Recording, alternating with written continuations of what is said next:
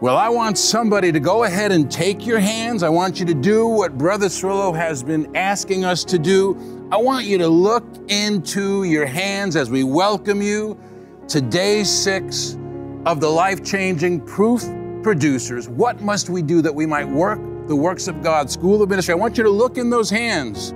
I want you to hear the voice of the Holy Spirit, even through the mouth of Brother Cerullo, saying the secret to the healing, to the future success of the gospel of Jesus Christ touching this world lies in the hands of the person that finds the answer to the question, what must we do that we might work the works of God? I want to congratulate you today.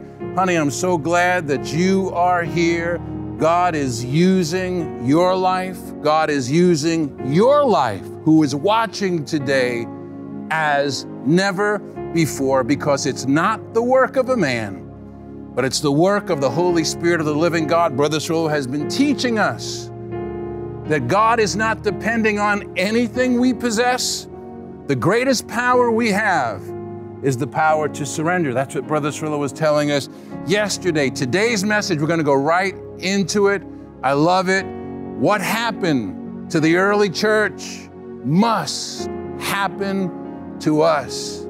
You think about it for a second. The early church had none of the technology that we have, but church history tells us that in the first several centuries after the death, burial, and resurrection of Jesus Christ, for all intents and purposes, the entire world was reached with the gospel of Jesus Christ. And now here we are on Facebook, YouTube, podcasts, mega churches, television, airplanes, the printed word in the Bible, in books, podcasts, cassettes, you name it.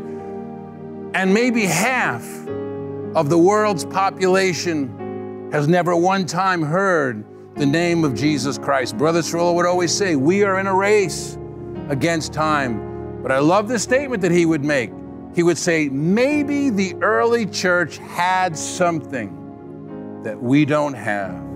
Well, today we are going to discover a few of the most important things that the early church had that caused them to operate in this incredible power, this incredible anointing of God. So if you are ready, and I'm so thankful that you are here today, I'm so thankful that you're connecting.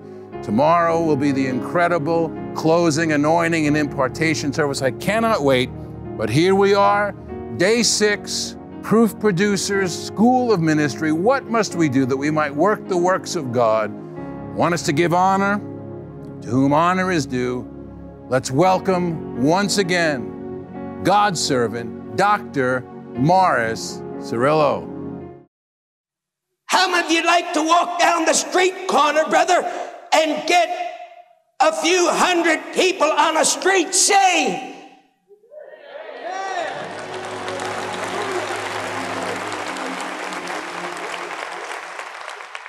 All right, I'm not talking about the ruts of the harvest. I'm not talking about spiritual, conventional Christianity. I'm talking about laying hold onto a spiritual breakthrough that enabled the early church to take the world. You say, oh, Brother Cerullo, that's all right. That was Jesus. Jesus had 5,000 converts. He was the Son of God. Go to the 3rd chapter in your heart of the book of Acts. And what do you find? You find a man, Peter, comes staggering out of an upper room.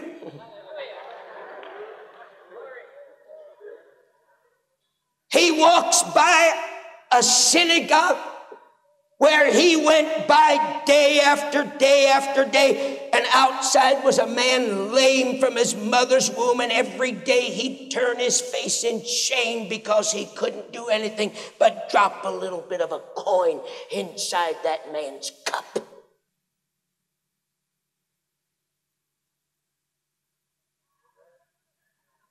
Now, I wonder how many crippled people you've ever passed by on the street corner.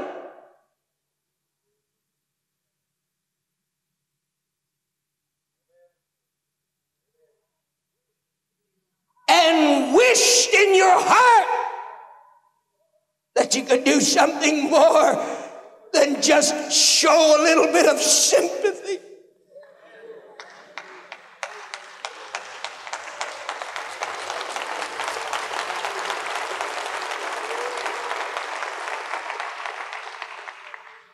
It's going to happen.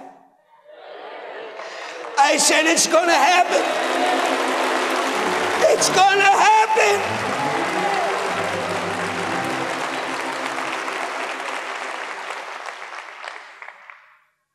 This time, Peter didn't have to turn his face away in sympathy, but he walked right up to that lame man. He said, silver and gold have I none. I wish I could give you a lot of money, but I don't have any to give you. But he said, I just got something that money can't buy.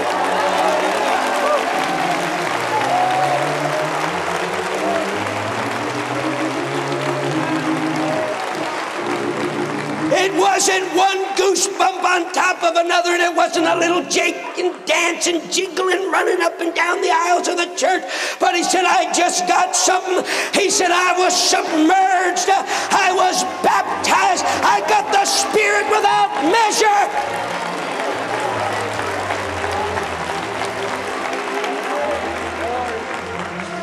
Now he said, give me those hands. He said, give me those hands. He said, give me those hands. He said, give me those hands. They took him by the hand and he raised him up on his feet.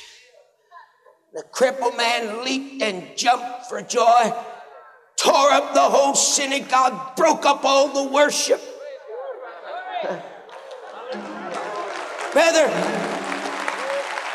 you compare that, if you will, to how we want to sit so nice and calm and reserved in the churches, and everything's got to be decent and in order, brother. I never found one thing in order where Jesus was ministering, brother, and where the disciples ministered. They turned the place upside down, inside out.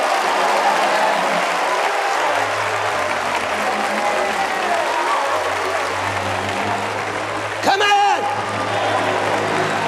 A lot of us could use it. A lot of us could use it. A little shaking upside down, inside out.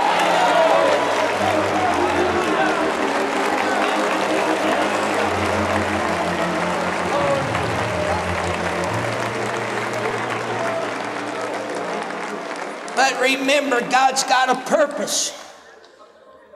God's got a purpose. God's got a purpose. Remember the purpose why Jesus came. 1 John 3:8, for this purpose the Son of God was made manifest, that he might destroy the works of the devil. Miracles don't happen just for miracles' sake. Miracles happen to show and to prove that Jesus Christ is Lord, that he came here to defeat and to destroy the works of the devil. Look what happened to Peter. One genuine miracle. It tore the synagogue upside down, inside out, and the word spread out on the street, brother, and the whole city came together outside the temple.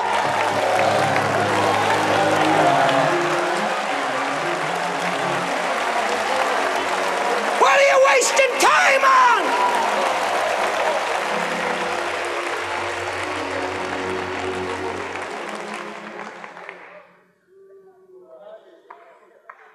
This little fisherman who never was to Bible school, didn't go to a theological seminary, but had an experience.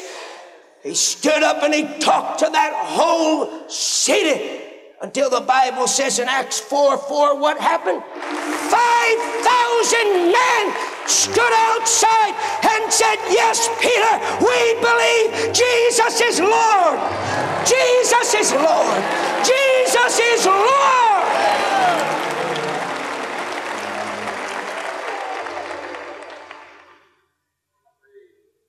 Do you know Peter wasn't always like this?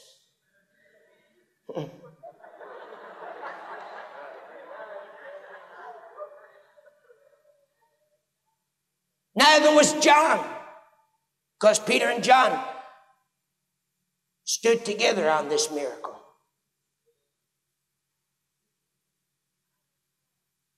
How many of you know what Peter did when Jesus was being tried?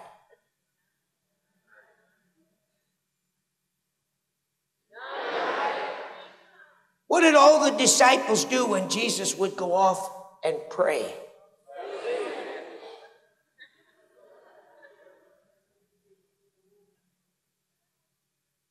Where was Peter at the cross? Running, scared, doubting, fearful, not only for his own life, but because he didn't understand what was taking place. And where was Peter at the resurrection? In fact, where was any disciple at the resurrection?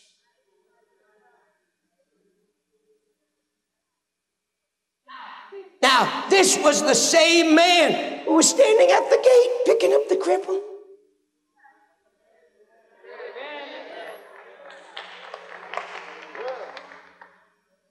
He was the same man physically, but believe me, brother, he was not the same man inside. Something happened to him.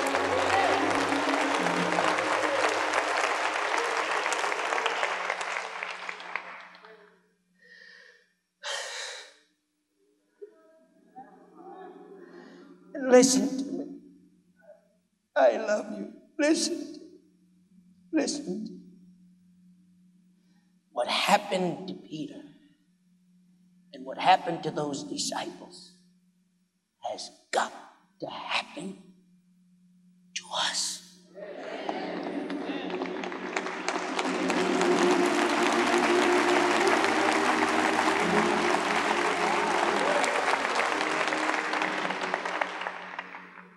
They were changed from fearful, doubting, running, hiding, fleeing, scared, backboneless, wishy-washy, denying disciples of Jesus to men who eventually gave their life in death.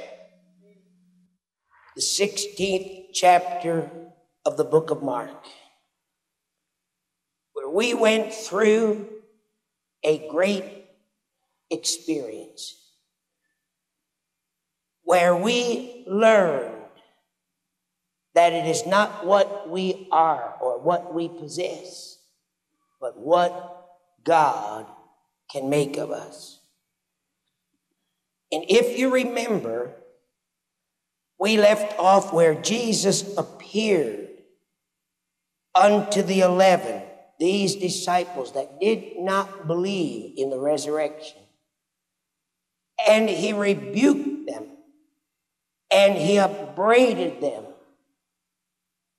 in their heart for their unbelief, their hardness of heart, because they believed not them which had seen him after he was risen.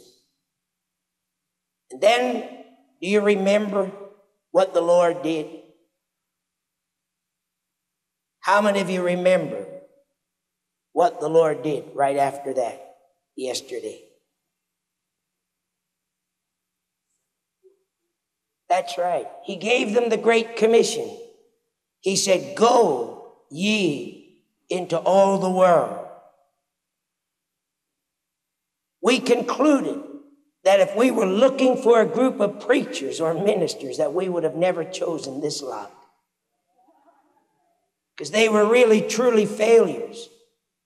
But Jesus was not looking at what they were or how much they had failed, but he was looking at what he can make of them. And God's not looking at your personality. Now I want to answer this question. The commission Jesus gave them was this: go ye into all the world and preach the gospel. Now I have been teaching you.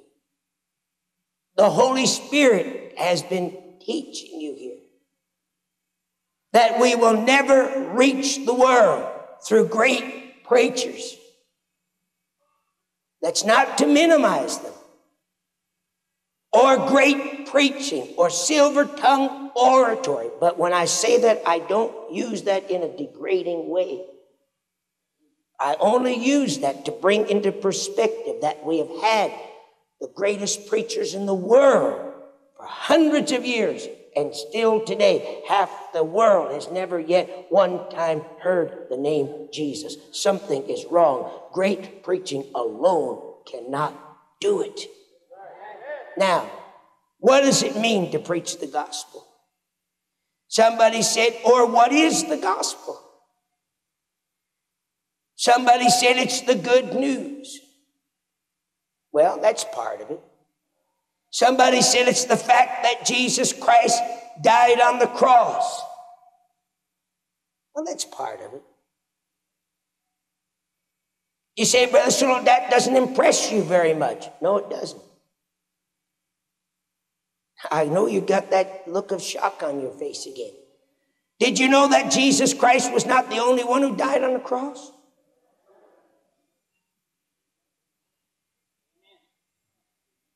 Come on, you can smile at me. There were thousands of people who died on crosses during the days of Christ. That was the way that they penalized crooks and murderers. They killed them on crosses. But there was no virtue in the cross. Piece of wood.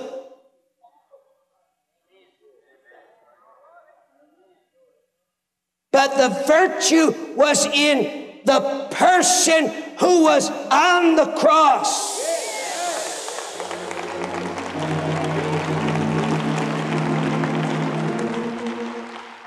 I've said to you several times in the past several days, it is easy for us to preach today.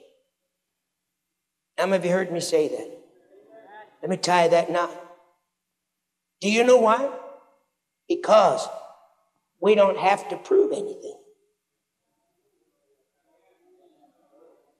One of the easiest professions in the world is to be a preacher.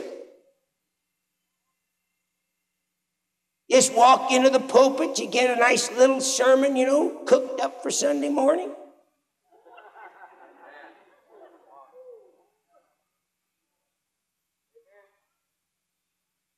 It's not hard to be a preacher today. You know why? Because you can get up and preach on almost anything and don't have to prove it.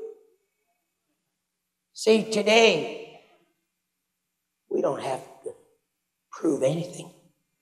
We just go behind the sacred desk. We open the Bible, we get a few scriptures, we get a first point, second point, third point. We teach, we preach. We shake hands. Our kids grow up, follow us in line with the church. The church grows from generation to generation as children inherit their mother and father's religion, and we make a few converts. The task that confronted the early church and the apostles was this: you prove to the world that man called Jesus, who everybody rubbed shoulders against and touched and felt his flesh, which was human. What did Jesus do when Jesus got hungry? did he do when he got tired? What did he do when he got thirsty? Now you tell me how you're going to convince a world that this person in the flesh is God. You know why the early church reached the then known world in the 1st and 2nd century? Was because they stayed true to their task. And their task was to convince the world that Jesus was not like any other God, but that he was alive.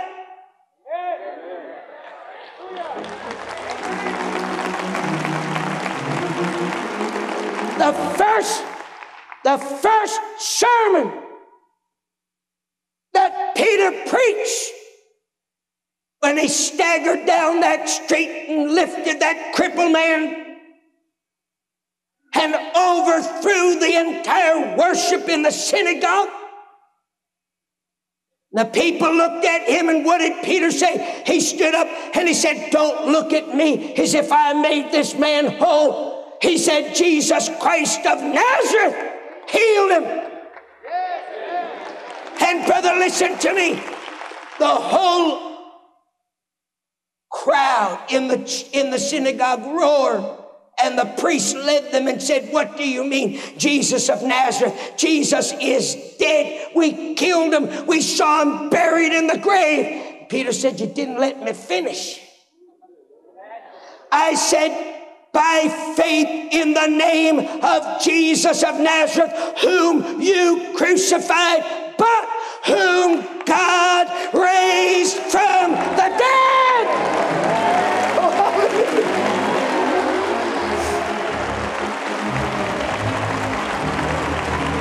They produced the proof. They produced the proof. They produced the proof.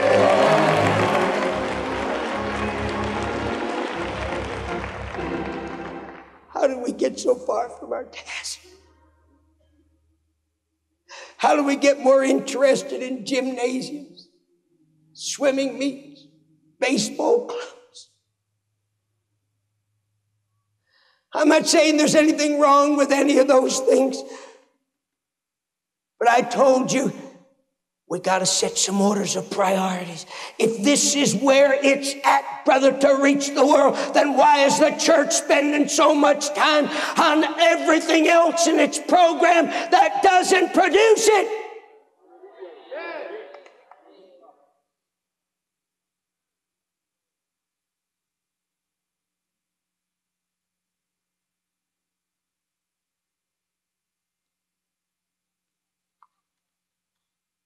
Let's talk about their method. Do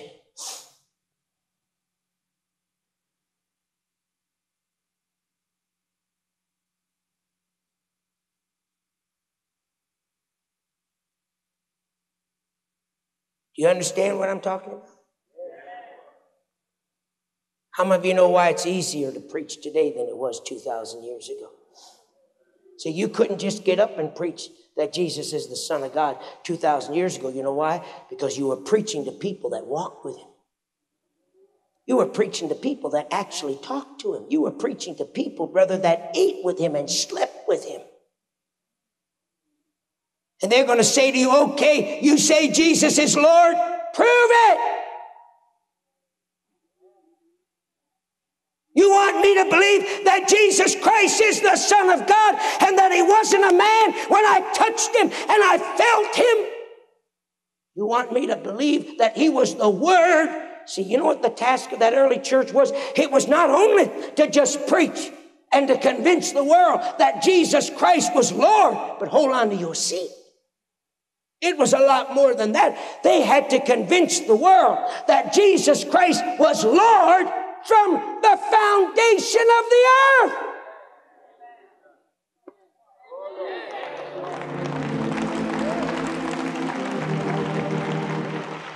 They had to convince the world that in the beginning was the Word, that he was before the beginning, that he made the beginning, that all things were made by him, and without him was not anything made that was made. And the Word became flesh. You go try that. Go on, I challenge you. I challenge you. Try it.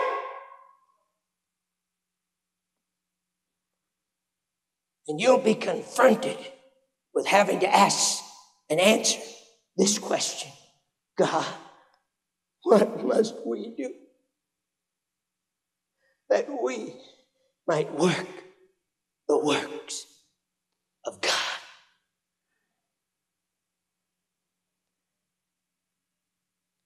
He said unto them, go into all the world and preach the gospel to every creature. And he said, these signs are going to follow them that believe. So after the Lord had spoken unto them, listen to this now. He was received up into heaven and sat on the right hand of God. And they went forth and preached everywhere. They working with the Lord. Huh? Who said no out there? Who's preaching at me out there? Somebody? No over here too? What do you mean no? Well, let me go back and check you out now.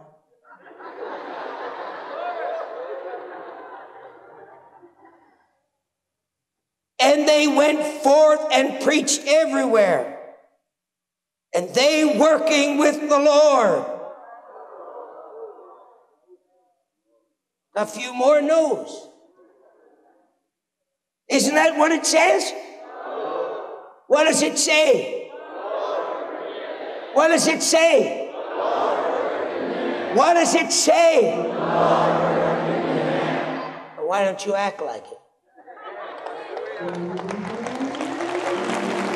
What must we do, Brother Cerullo, that we might work the works of God? When you examine the life and the ministry of Jesus Christ, you'll find out there were only two ways in which Jesus Christ worked God's works. Only two ways. One, people came and literally took from Jesus the miracle power. The woman with the issue of blood, blind Bartimaeus,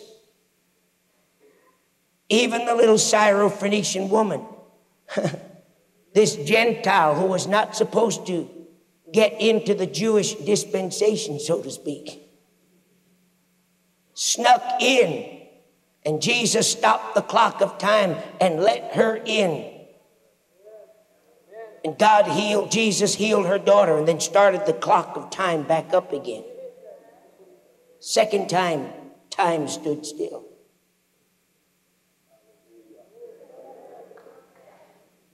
But there was another great miracle that demonstrates to us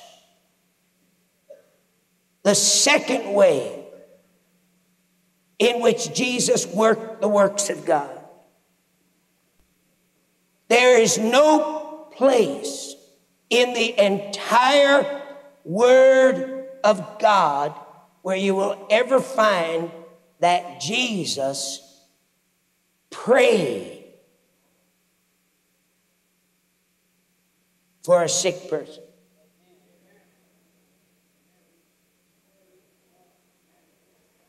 Never did. Now, it is not wrong to pray for the sick. The Bible admonishes us. Call the elders of the church, anoint them with oil. The prayer of faith shall heal the sick, and the Lord shall raise them up. We are admonished to pray one for another.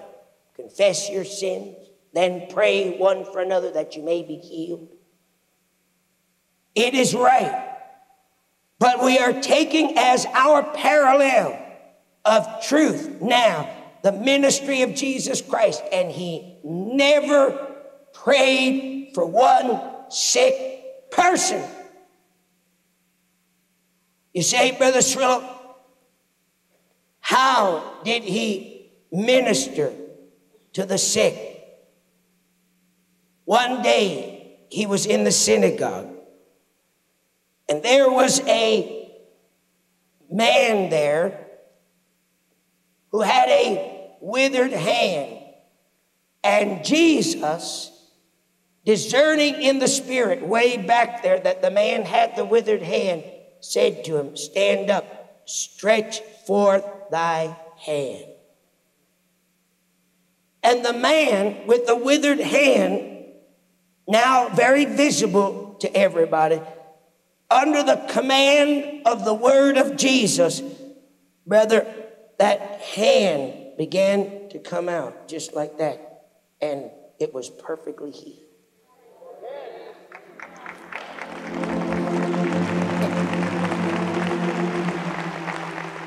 A leper came to the master and fell down before him, and he said, Lord, if thou wilt, thou canst make me whole. Jesus said, I will. And he went over to him, and he massaged his head, and he rubbed his back, and he began to intercede before the Father for him.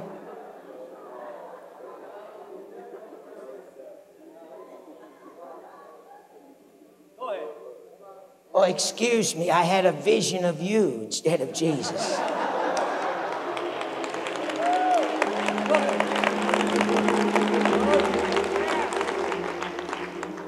He looked at the man who was the leper, and he said to him, I will, be thou clean. And immediately his leprosy departed from him.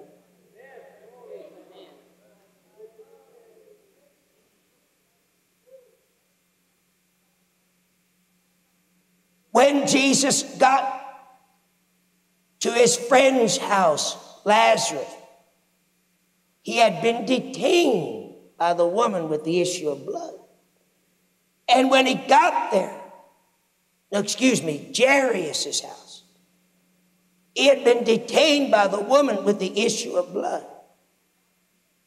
And when he got there, there was a bunch of professional mourners already weeping and crying because Jairus, the ruler of the synagogue, his daughter was dead.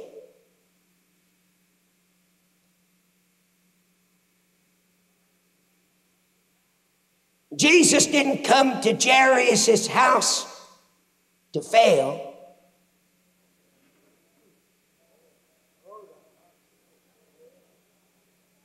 But you know, he met up with a lot of stiff opposition. And so did Jairus. And so will you. There is no way that you can enter into the realm of the supernatural and have God begin to use you to manifest the supernatural without running into the conflicting forces. You know what Jairus had to face? The first thing he had to face was his religious peers. See, because Jairus was a leader of the synagogue. And his religious peers got a hold of him and said to him, Jairus, what do you mean disgracing your family? You're the ruler of a synagogue, and you went out chasing the healer.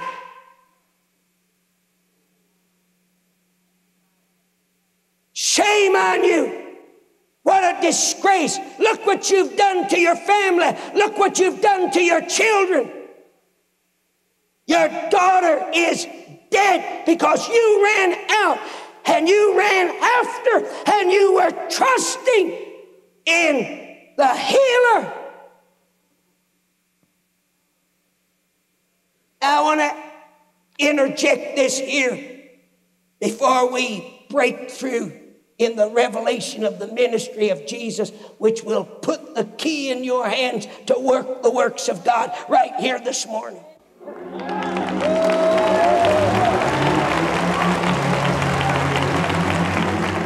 You better know how to deal with the negative forces of unbelief.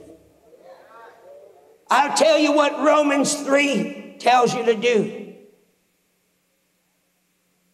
Here's how to deal with the negative forces of unbelief. I'll tell you what Jesus did when he got to Jairus' house, brother. He turned around, he turned his back on those unbelieving, scoffing, professional mourners. Got a church full of them. And he turned his back on them, brother. And he said, Jairus, just come with me. He said, we came here to do something. He said, don't listen to any of them. Let's go get on with the task.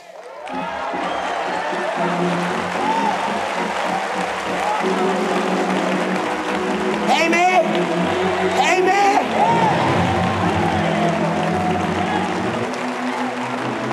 Don't worry about what anybody says, brother. Just get on with the job. Heal the sick, cast out devils, and let the work speak for themselves.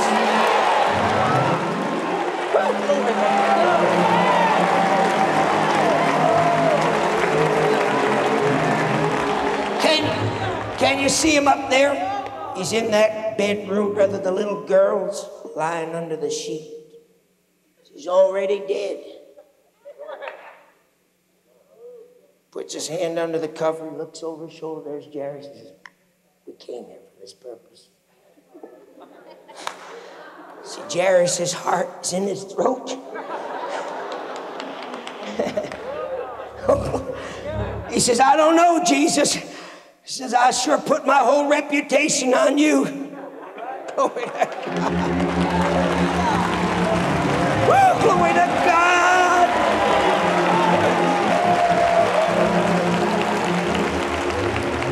Brother, if you ever put your reputation on Jesus, you don't have to worry.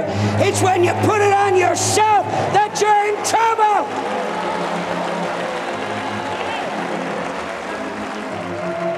See him with his hand under that sheet. Look at him.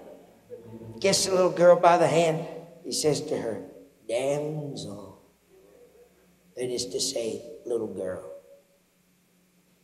Her body is there, but her spirit isn't. It's already left her body. It's already down the corridor of time.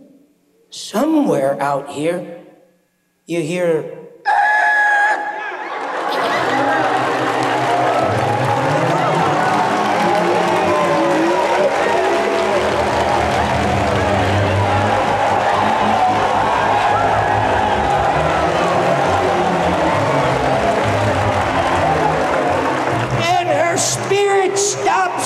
and it turns around and it comes right back under the sheet. Glory to God. Oh, hallelujah. She kicks the covers off. Jesus gets her up out of the bed, says, Jairus, here's your daughter. Oh, glory to God.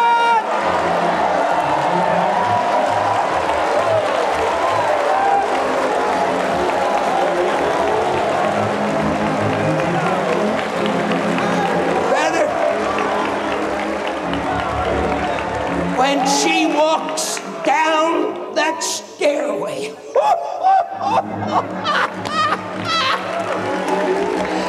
brother, I'll tell you, I'd have given anything for the look on all those religious leaders' face as here the little girl comes walking down. Brother, 16 people almost died of heart trouble. Oh, glory to God.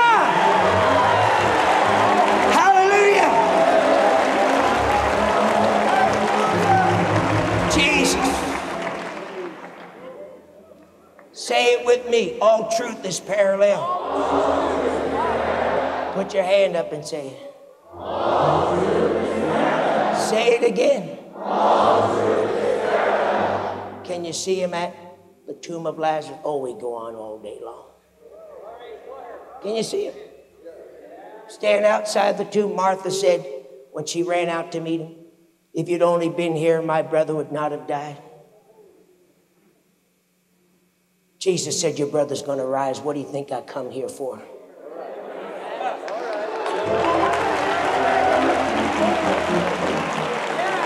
They told me your brother was sick. I can't help it if he died before I got here. I still come to heal him.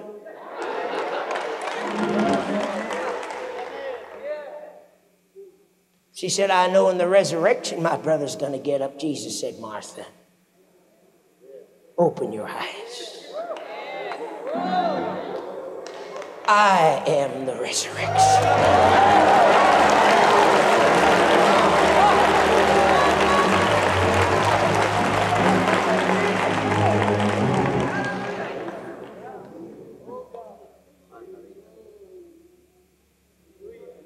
Lazarus, come forth. And he that was bound with grave clothes came out of the tomb.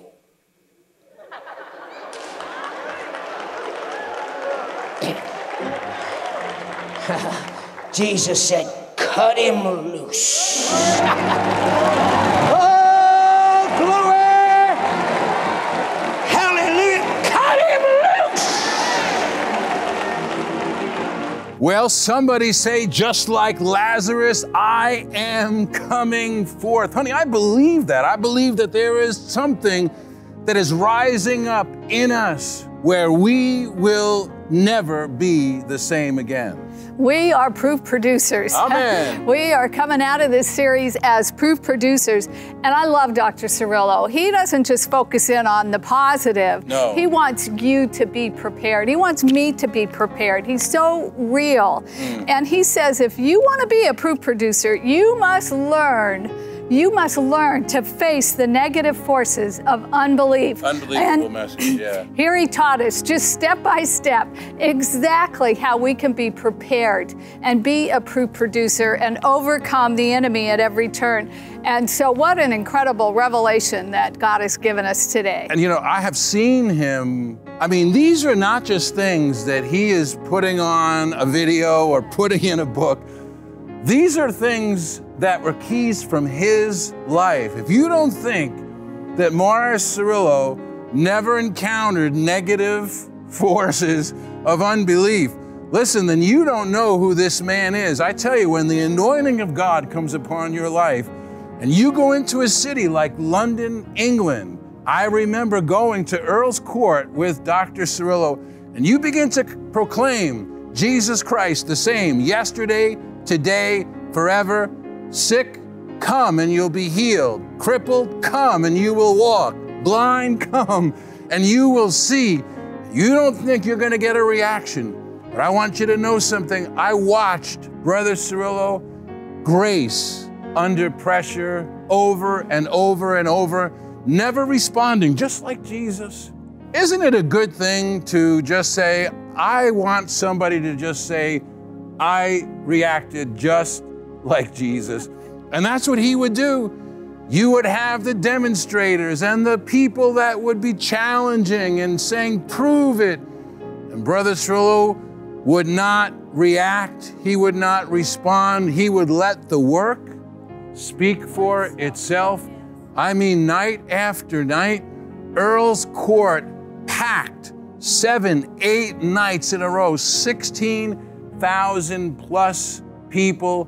The greatest miracle was not the opening of the blind eyes or the crippled walking. We watched it. Charles Spurgeon's granddaughter came into the service with a cane, couldn't walk, and the Spirit of God touched her, and she literally danced all over the stage. But the greatest miracle was the miracle of thousands upon thousands of lives that came out of sin, that came out of the kingdom of darkness, that received the love and the peace and the forgiveness of God.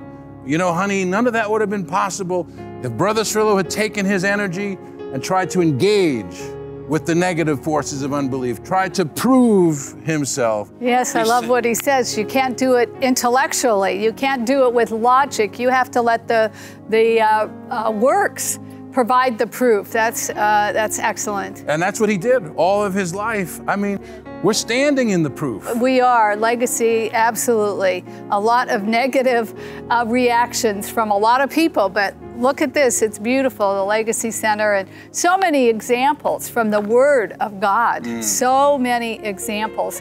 And one of the greatest examples is the 10 spies who had such a negative report, such unbelief. But then you have a Joshua and a Caleb. What a great example. And they had a different spirit in them. And they looked at the bigness of their God, just as Dr. Cerullo has instructed us to do. And you have a different spirit within you. You are looking at the bigness of your God, and you are turning your back on those forces of unbelief. And then Nehemiah, another great example in the Bible, where he was really receiving a lot of negative encouragement to quit the work, but he stayed true to the task, just like Dr. Cerullo encourages us to do. Stay true to the task. Keep focused on what God has called you to. And you know, honey, a great statement that you hear over and over and over again is the anointing that you sow into is the anointing that you receive. And I just want you to know the time that you're taking every day, you're sowing that time into this anointing. Listen, we are not here to be presenters and you be spectators, but we are recipients. We are saying, God, I receive an impartation of that anointing. I want you to do through my life, not only what you did through Morris Cerullo's life, even if God were to just do that, what an incredible life. But I believe that Brother Cerullo would want us to say, God, do double. God, put a double portion of that anointing. Jesus, when he left his disciples, they must have thought, how could this be, when he said to them that you're going to do greater works. And I declare that the greater works of God are just on the other side of this valley that you're going through, just on the other side of this season you and I are in right now. You are doing the greatest thing that you can do, and that is making an investment in hearing, receiving the Word of God.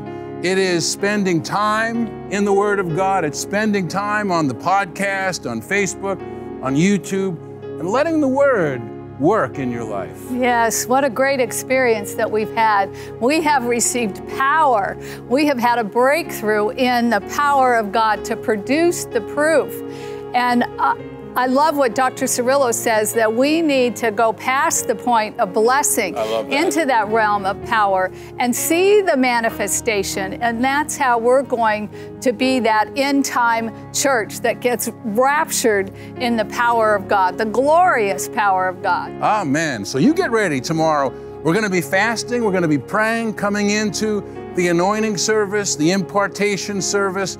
I just believe that God is going to do perhaps something for you and I in a moment of time that may be greater than what we have experienced perhaps in years of our life. That is how the anointing works. That's how the impartation works.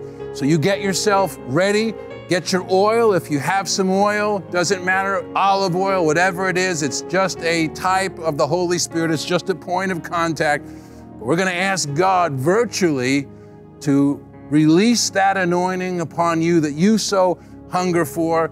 And then we're going to be a day or so later taking you into the Platinum Roundtable Review. So make sure that you get your questions in. You must be getting the emails. In the email that you receive today is an opportunity for you to click on a link and let us know what is the question that you have from the Proof Producers School of Ministry. We'll bring our team together and we'll answer as many of your questions as we can. Father, we thank you today for your goodness. We thank you for your mercy. Lord, we thank you for the gift, Lord, of your servant, Dr. Morris Cerullo. Lord, and how his voice speaks to us maybe even louder today than ever before. When Brother Cerullo brought this message, the world was 4 billion people, now 8 billion people. Jesus is coming sooner today than he was when this message was first preached. And I want you to know there's an urgency in heaven. The Lord told me to tell you this over your life. God is working overtime behind the scenes. God is not looking for ways to short circuit your destiny. I want you to know God is looking for ways, and not just looking, but providing ways, preparing ways to fulfill the greatest version of who he called you to be, that this world needs now more than ever before. And so, Lord, we thank you for the message of proof producers. We live in a world that wants to see the proof of who you really are. And so, God, thank you for the privilege of calling us to be servants alongside the power of the Holy Spirit, alongside one another. And God, we declare that we are not what the devil says we are, but we are what you say we are. And today we're stepping in to our end time destiny. Honey, I'm excited about tomorrow. I can't wait for all of our friends and family to connect for the final day 7 Proof Producers. We're going to have an amazing message, first of all, from Brother Cerullo, but then we're going to go into a special time of prayer and impartation. And I just believe, because God is a spirit, that same anointing that I'm feeling right now in this theater is right by your side. And so you don't miss it. On behalf of my beautiful wife, Jerry, honey, maybe there was something that you wanted to... Well, I just wanted to encourage each one of you that you are marching forward. You're not holding the fort. Amen. You're marching forward to even greater victories than you could ever ask or imagine. God has prepared great things for you. Wow. And you're walking in faith and victory. You're leaving fear and doubt and unbelief behind. You're walking in faith and belief and courage. Well, I can't top that. That's the way to go off the program today. Somebody say, I am walking in faith and victory. We love you. We can't wait to see you tomorrow. Remember this, you are a part of God's end time plan. You're walking in faith and victory because God hasn't planned any defeats for you.